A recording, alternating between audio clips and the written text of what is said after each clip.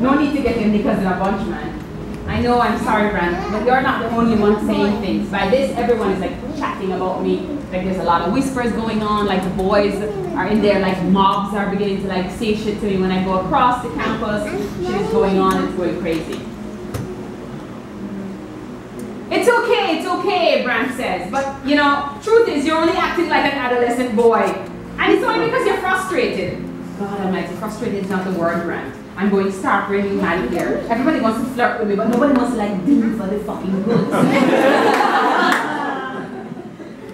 And you know, when you've never had sex before and you know you want to have it with a woman, it's like I don't know.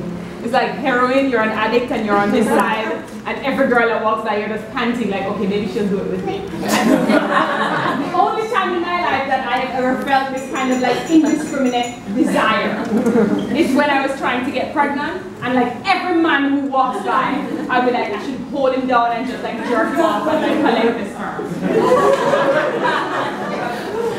She is serious. She is serious.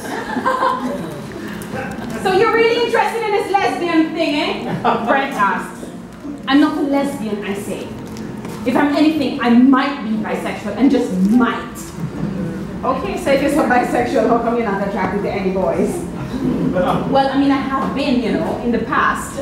I'm not attracted to anyone right now, any boy right now. I don't even know if this bisexual thing is really serious. Maybe I'm interested in exploring.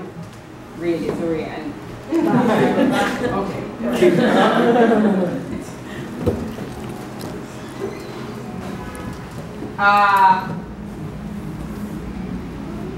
So anyways, we quarrel, we fight, Brent is, you know, we go through this whole bisexual blah blah blah blah blah thing. And he finally says, if you're so interested in being a lesbian, why don't just go and be in New York City? Just get up and just go visit. I hear when it is that you throw a rock in New York City, you lick 7 lesbians with the one rock. So thick is the lesbian, like, you know, population in New York that, yes, you know, whatever. So I buy a ticket and I decide to go to New York City. When the plane lands, the New York City lights blink in code, as if they're saying, welcome to the city, Staceyann. I'm staying with my mother's older brother David in the projects in Brooklyn. The dim hallways reek of urine, and the noise of boys fighting and sirens outside the window is unbearable. One night, when I'm taking the garbage to the incinerator, a tall fat man with a runny nose offers me $20 to give him a blowjob. I drop the garbage in the hallway and scream for my Uncle David, who comes barreling out the front door with a knife. The fat man quickly ambles away before I can find the words to say what happened. My Uncle David hugs me and warns me to avoid the other people who live in the apartment. I spend the hot and humid days roaming the city. $1.25 gets me anywhere on the subway. And in New York is in the house? It's now like $2.75. And I love to stand on the platform and watch the gigantic metal structure squeal to a halt. Then I hop into the middle car and attempt small talk with other passengers. Hi.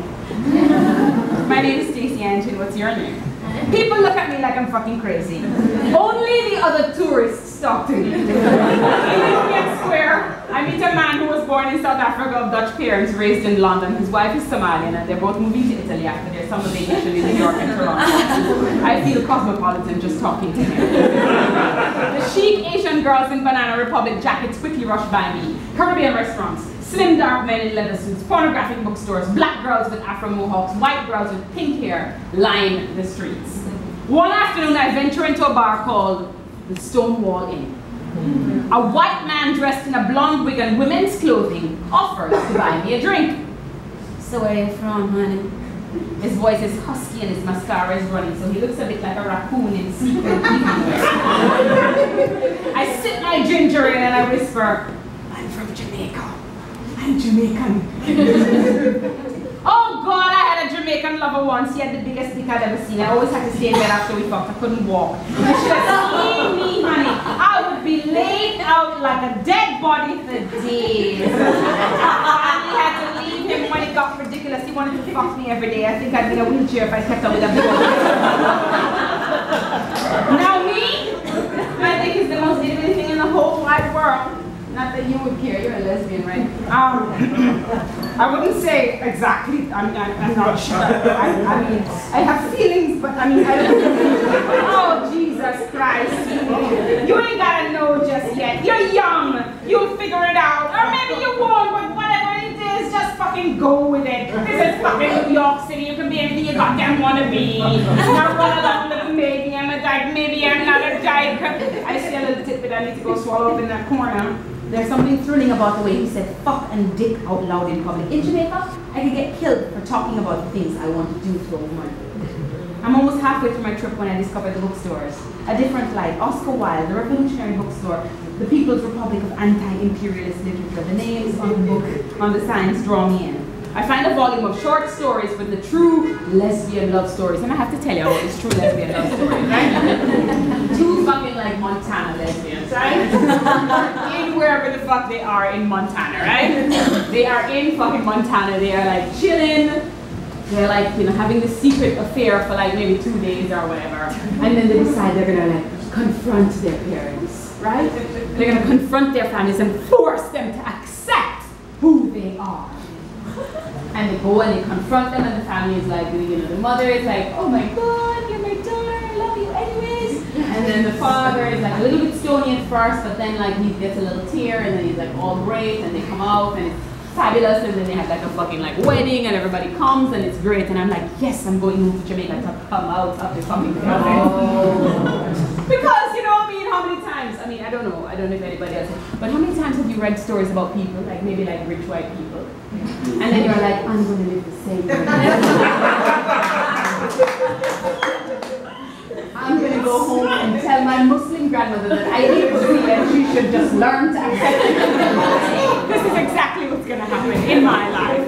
Because I am following the coming out book. This is the advice they give me on coming out, so I'm going to take the advice.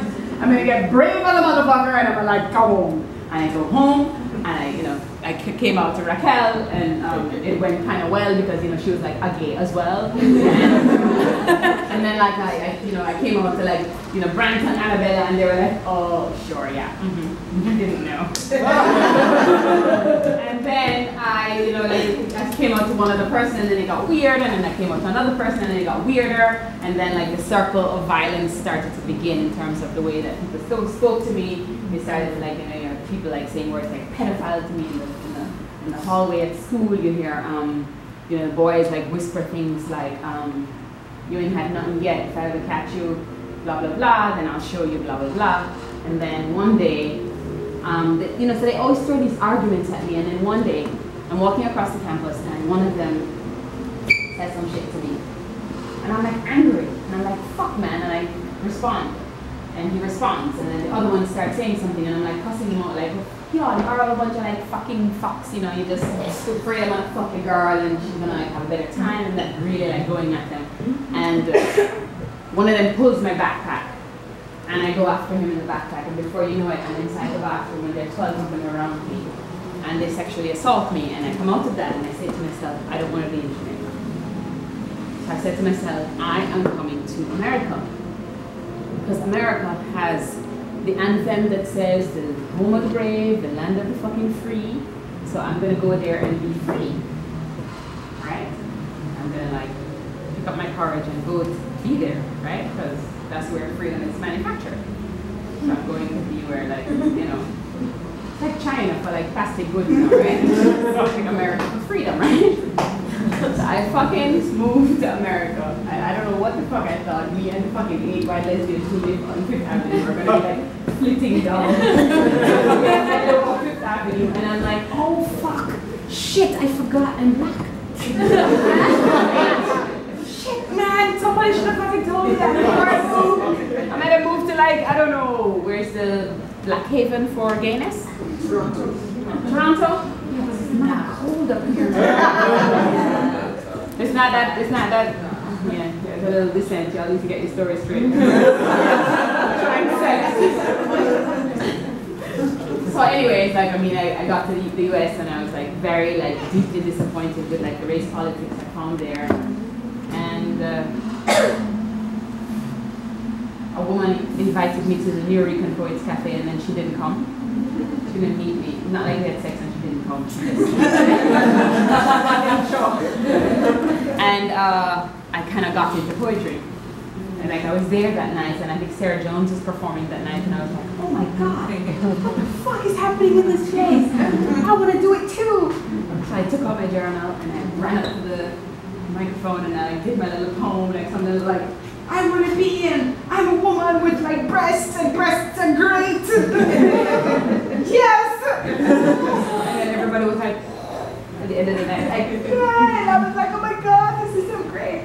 And so I hooked up with like a bunch of like crazy anarchist, Lower East Side, crazy motherfucking poets with the different color hair and with the fucking head shaved sideways.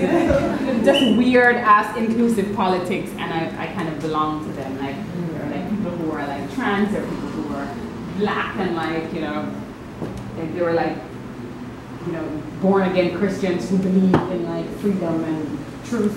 And then you had like fucking, I don't know, there's a whole range of motherfuckers. Like, you know, there's a girl in there who like, you know, she liked to, whenever she wrote a poem, she would like stroke her pet turtle. Weird ass motherfucker. One night I went to a poetry reading where the person who performed before me was the person who was like swallowing live goldfish. And I know there are fucking Peter people in the audience, but I don't say this lightly, I frown on it.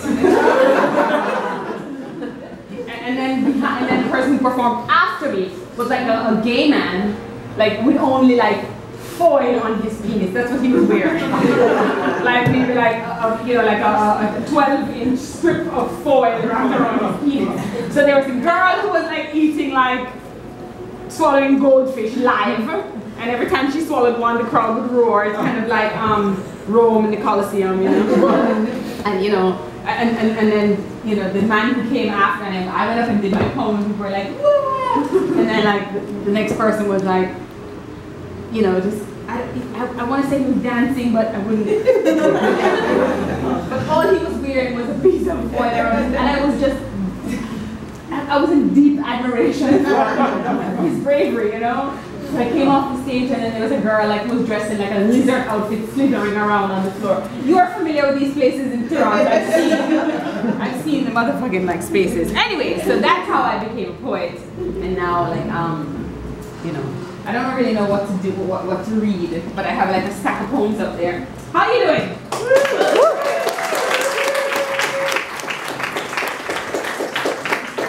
And you're hearing me okay, and you're managing the heat? Okay. This is like the coolest day of summer.